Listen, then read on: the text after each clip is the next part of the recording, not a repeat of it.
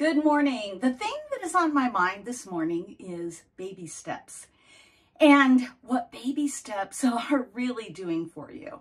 We do not take baby steps because of the distance that we cover when we are in motion.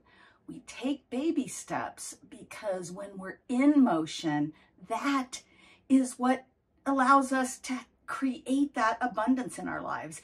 When we're in motion, we are open to receiving. We are meeting new people. We're doing new things. We're trying different things as we grow our business or our careers. And it is that motion that actually creates the results that we want. We cannot get where we want to go without being in motion.